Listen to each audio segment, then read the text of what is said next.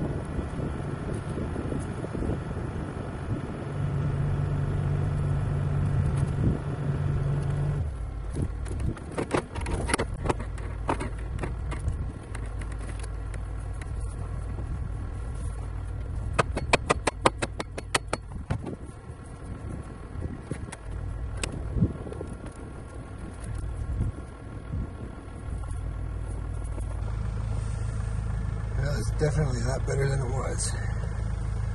Just gotta fix this little thing here because I actually bent it. Be good as new. Was able to persuade it back into place with a hammer. So now everything's straightened again.